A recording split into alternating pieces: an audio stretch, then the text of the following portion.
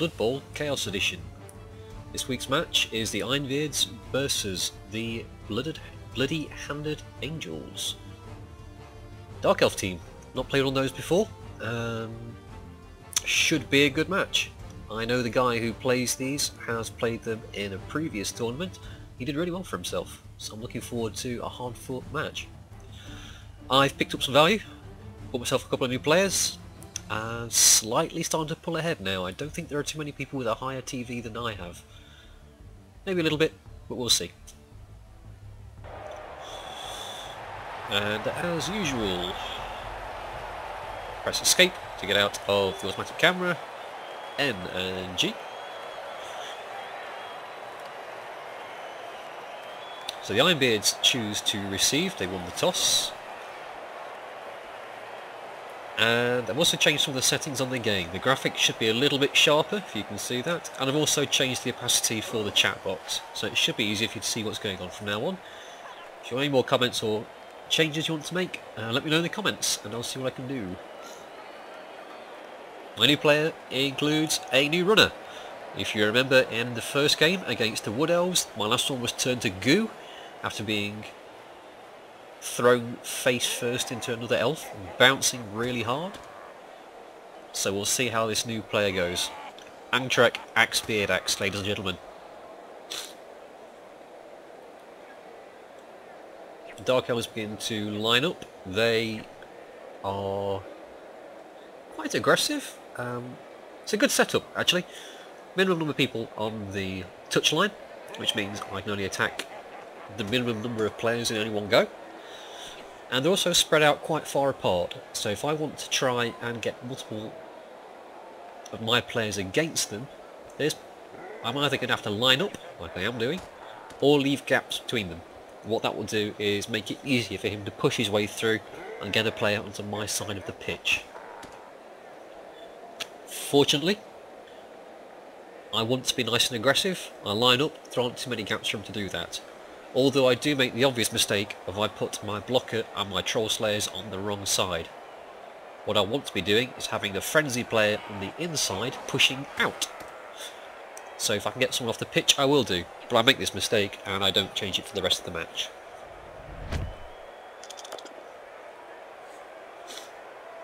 The weather changes from nice to nice, not a big difference there, but that's really far back in my half. I've got to do a lot of running. Good thing I've got my runner in to do it. We'll start knocking down as many players as we can. And that's an excellent start. Badly hurt, no long-term effect, but that's a player off the board straight away. And if you look carefully at the other side of the pitch, the Dark Elves don't have any substitutes. Every time they lose a player, it's going to go in my way. 2 down.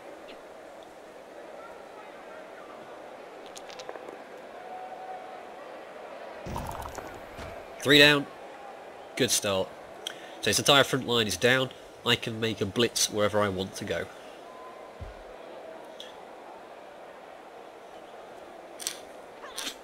Start off, do some marking up.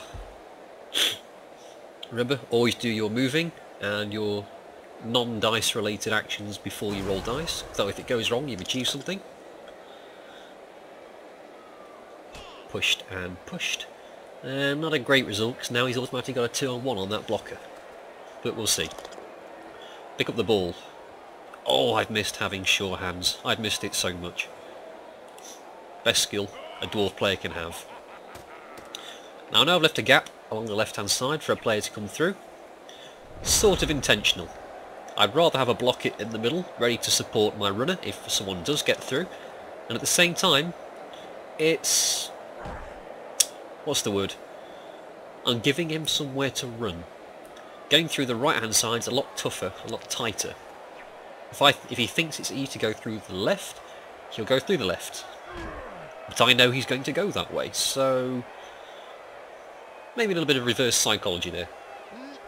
But instead he lines up in front of my front line. Clearly he knows I'm coming to him, so he's not in any particular rush to get the ball off me. And of course, the same, it works both ways. I can't get through this line either, not without a lot of blitzes and some blocks.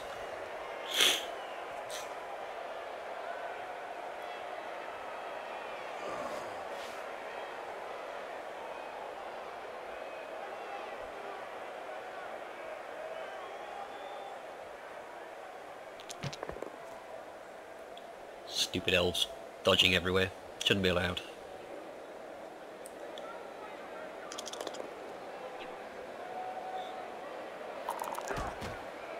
What I will point out that I really like about this team, the Bloody-Handed Angels, all the characters have been named after biblical angels, which I think is a really nice touch. You don't see... well, I guess it depends who you play. You don't see a lot of teams, even with customised names, I tend to find, but having a theme running through, it's really nice to see. I mean, my guys are all custom named, they're not to a theme though. Some of them are jokes, some of them aren't. Meh.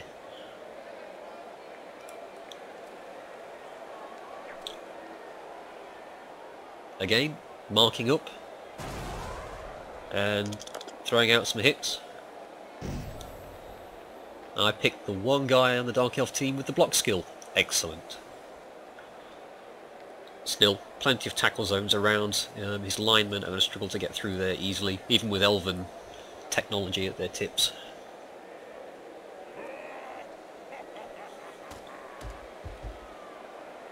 And to that end, I move the Troll Slayer and the blocker in the way. So the runner and the blitzer up on the left have a harder time of going all the way around to my runner. Burn a reroll and get exactly the same result. Troll Slayer goes down. Marvellous. I also apologise, ladies and gentlemen, I am laid up with another cold, so if you hear me coughing and spluttering in the background, sorry.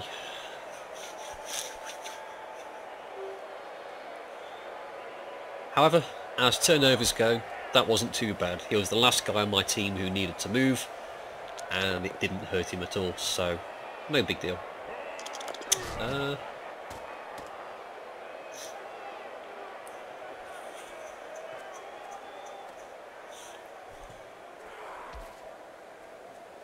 He takes the time. He's going to try and knock over my entire front line, I think, which is interesting. Makes perfect sense.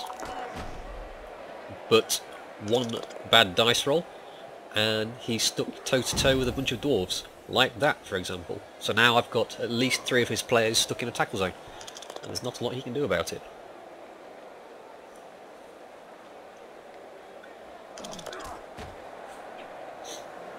Well, I suppose he can keep hitting me. He's still got his blitz available. He can still do it. Yeah, thought so.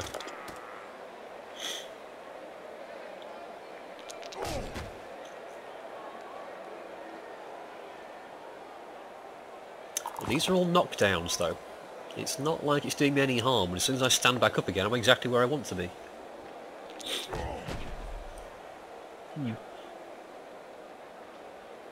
I suspect he's hoping for some injuries there. If he can get a couple of my players off the pitch, he can certainly outrun me. And once he's doing that, there's not a lot I can do about it. I might have made the effort to go for it and put myself into another tackle zone if I were that guy. As it is, I've got a free attack on the blitzer to do whatever I need to do to get him away.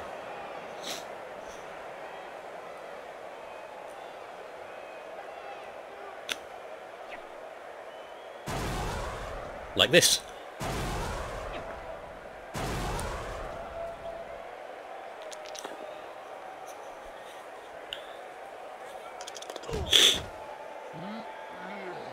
Perfect result.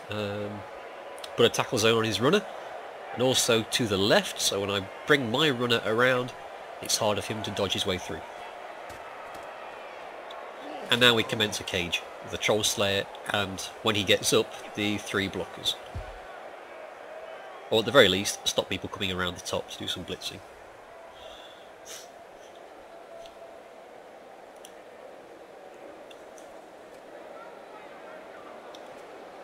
And now, exactly as I said I was going to do, start marking up. I've now got all of my dwarves in base contact with his elves. He's going to have to do a lot of dodging to get away from there.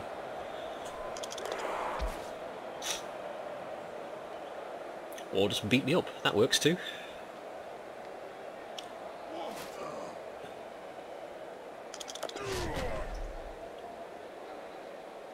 Might not have followed up were I he, but then again, he does still have the two players, well, he had the two players at the back who can move freely.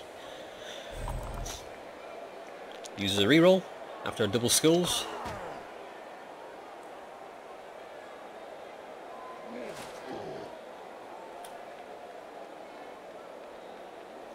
I might not have done that. I would have started chasing down the ball carrier. Because all he's done now is... well, it's still 1, 2, 3, 4, 5 on 1, 2, 3, 4, 5, 6 when these guys get up next turn. And he's not really achieved anything over here, apart from surround himself by dwarves.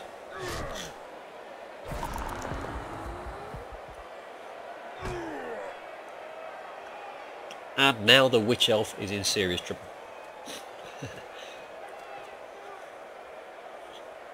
Good play with the runner. However, again, I'd have been chasing down the troll slayer and the runner on the left. Get them out of the way, get the ball off me, while all my players are tied down to the right.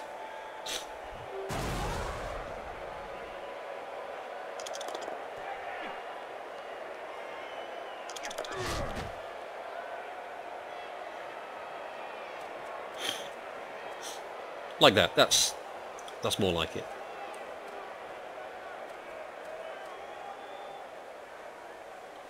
Just remember, you can't score if you don't have the ball. And if you can't get the ball, stop your opponent from scoring. He spent a lot of time beating up, basically, my guys who are there to be beaten up. That's what blockers do. He's not really slowed me down too much. So I take this lineman down. I've got 3 whole squares free to run up this side.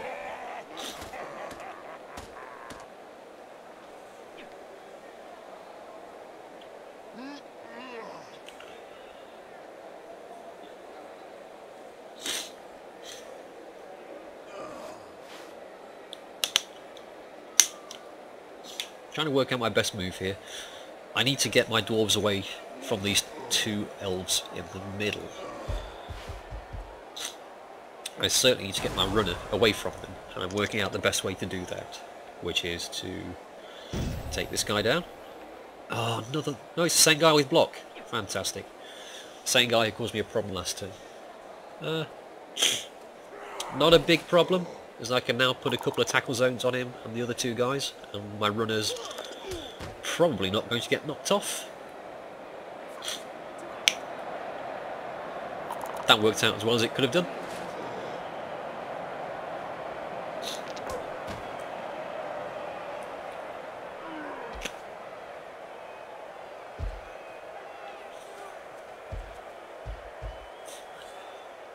Just marking up again. Force him to dodge. He's already used one of his 2 rerolls, so he's in the same position as I am. But technically, I'm winning.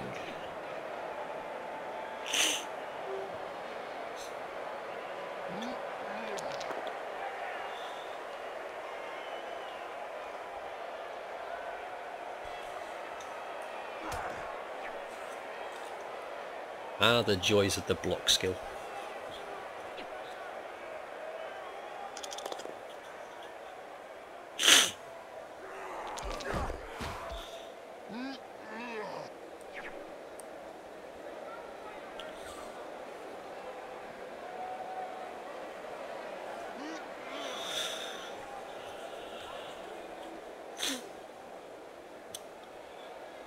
Again, I might not have spent time attacking those guys. He can dodge away from me, I can't do it to him. So that guy in the middle of the pitch he's just knocked down isn't doing anything. He might as well have just left his blitzer on him, or his lineman on him, and dodge his blitzer around to go and deal with the ball carrier. But I guess that's just me. Possibly the worst possible result he could have gotten with that push, because now his lineman is going to get it in the face from the troll slayer.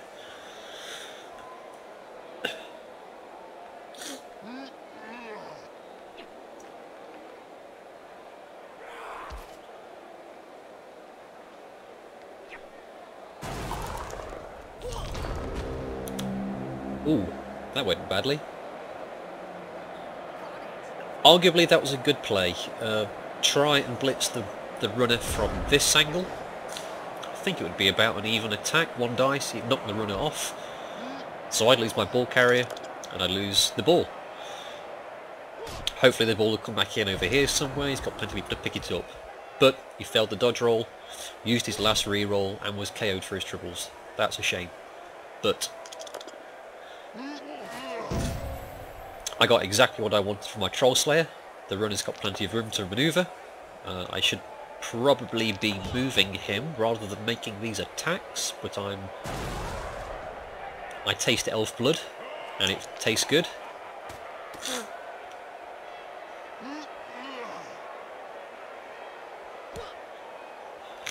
That could have gone worse.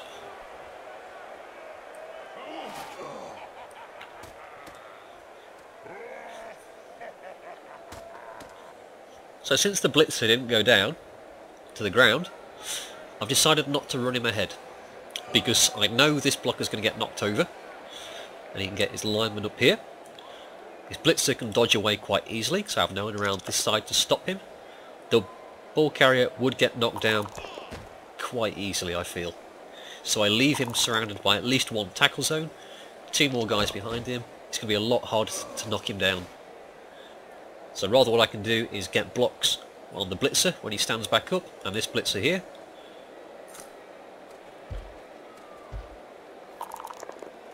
And generally get them both down before I can start running away.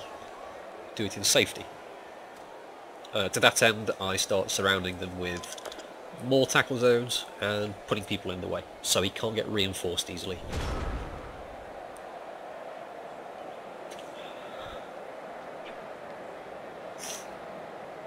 Haven't forgotten about this guy over here. He's waiting for me to drop the ball. He's an obvious catcher, makes a run for the end zone. Although, he's only movement 6, he's nearly dwarf-like in stature. That's not a compliment for you, ask.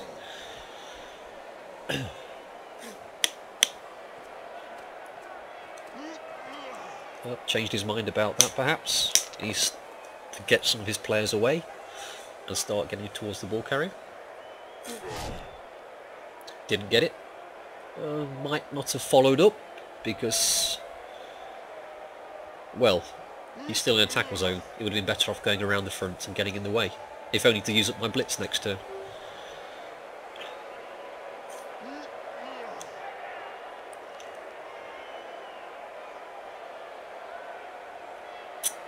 Having said that, I haven't scored yet. I'm not winning, so who's to say who's got the better idea?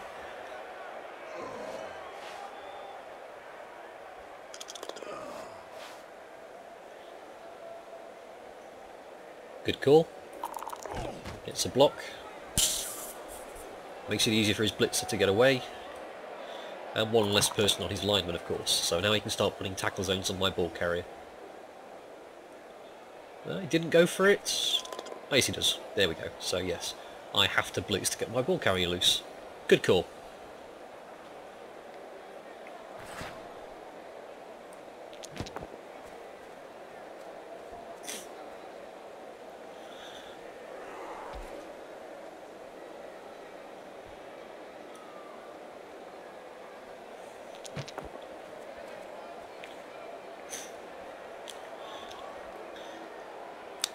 This is what I think he should have done last turn, or maybe the turn before that.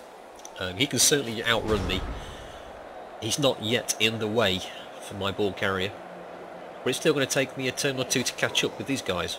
So I've got some breathing space here. I think I can make use of that.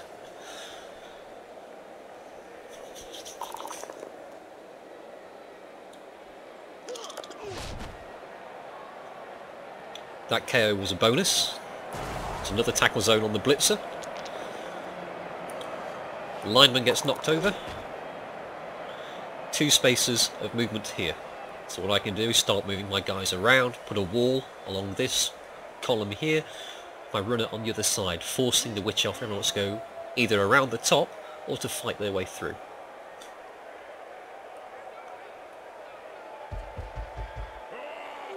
More importantly, I want to get my runner away from the side. That witch elf and her frenzy skill could see him go crowd surfing. And I've lost players to that before and I don't like it.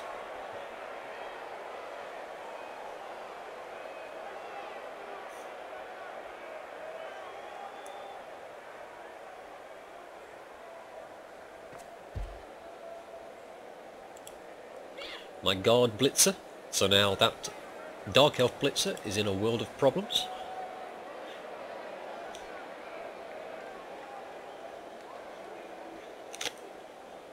Get my blockers one-on-one with his blitzer and his runner. Which, given that I have the tackle skill on these guys, and the block skill on both of these guys, makes things go in my favour more often than not. Marking up, getting ready for the push. Again, I don't want to move too far forward. I can run 8 squares, 1, 2, 3, 4, 5, 6, 7, 8 for the touchdown. If I move him up here, he's going to get blitzed into oblivion by the witch elf, and I don't want that.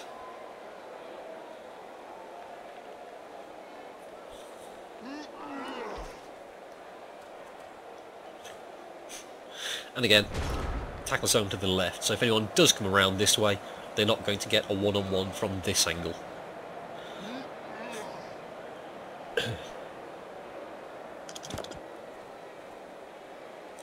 And now it's just a roadblock. He's going to put as many bodies as he can in my way and force me to run through them.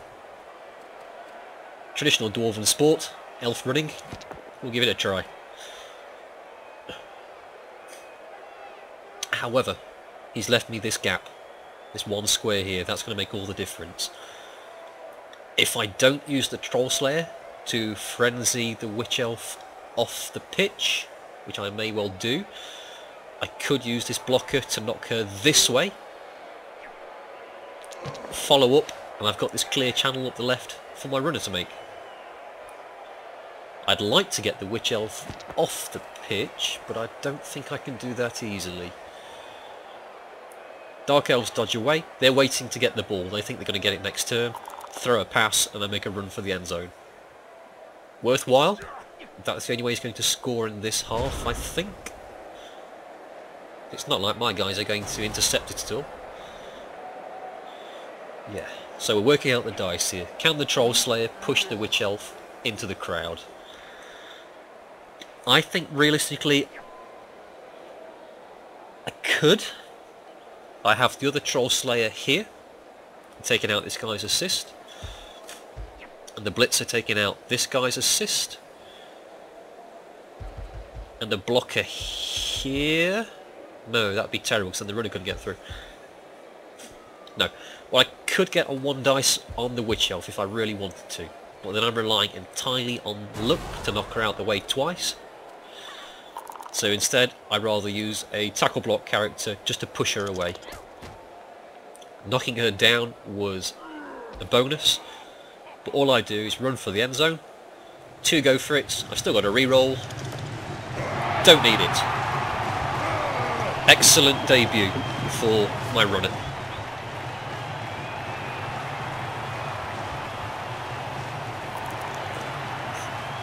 Now in the Dwarven pit. 2 Dark Elves get up, so he's still down to 9 players.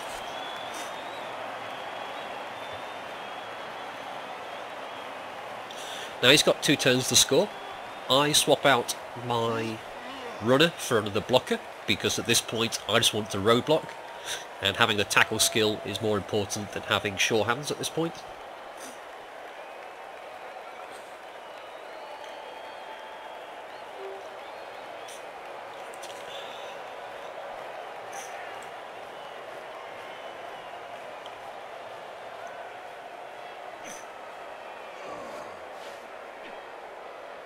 Dark Elves are trying to set up a chain by the looks of it, so wherever the ball lands over here, the runner can pick it up, pass to the Witch Elf, push his way through here. Does he put another player over there? I think he does. Yeah. If he knocks down the 2 blockers or even pushes them out of the way, he's got an open channel. Runner gets the ball to the Witch Elf or the Blitzer. They run through here. and hope they can carry on running in the next turn and score in turn 8. It's worthwhile. It works. I've seen it. I've tried it. Very, very tight on time though to equalise.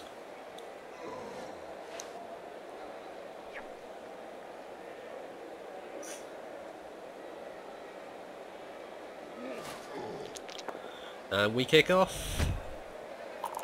We get changing weather from nice to nice again. That's about as good a kick as I could have hoped for. It's as far away from any living thing as it can possibly go. Yes, the runner can still throw it to a witch elf or anyone else who's down here, but it's going to be quite a long throw. And every little bit, particularly with no rerolls left for the Dark Elf team,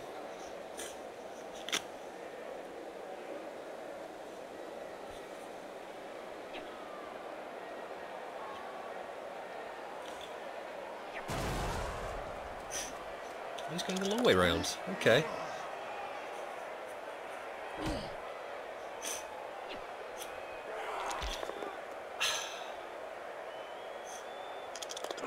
I guess he was hoping to knock the Troll Slayer down and get an extra tackle zone on the blocker. Didn't quite get it, but, you know, he's got a way through. There's a gap now.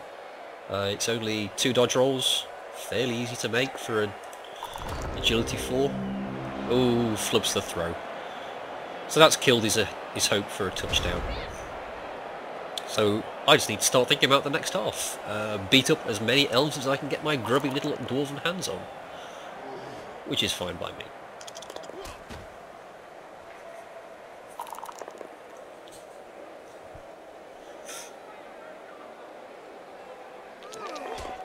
Injury. Perfect.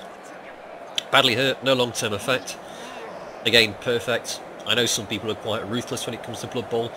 I'd rather not do serious killing damage to players unless I really have to, because that, particularly early in the season, it's only the 4th game, I don't need to hurt people that badly, I don't think.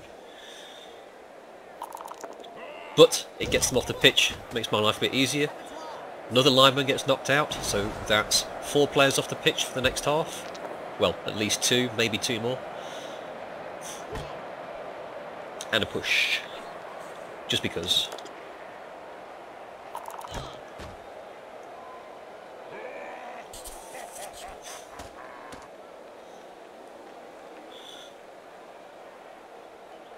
Can he score this turn? No, I don't think so. Elves have some fast players, but you need at least, I think it's 13 movement. 13 movement. Which you can do with a Skaven Gutter Runner, with a couple of skill upgrades. Elves, however, simply can't run that far. Even the really fast ones like the Witch Elves. Can the Wood Elves do it? I think the Wood Elf catchers can possibly do it. I'm not sure. Certainly not this late in the game. Launches a pass. It's a 3-star player point. Why worry? Maybe he just wants to prove a point. He's going to get through my line, and that's the end of it. Seems silly, but I do it all the time.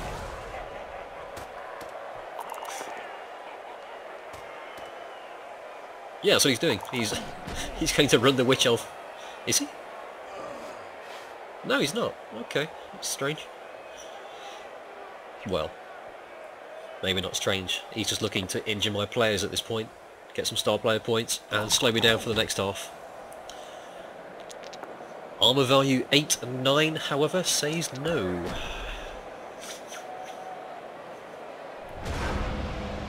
End of the half. Alright, not a bad debut for my runner. Ironbeards 1, Bloody Hounded Angels 0. We'll see you back shortly. Thanks very much for watching. Bye bye.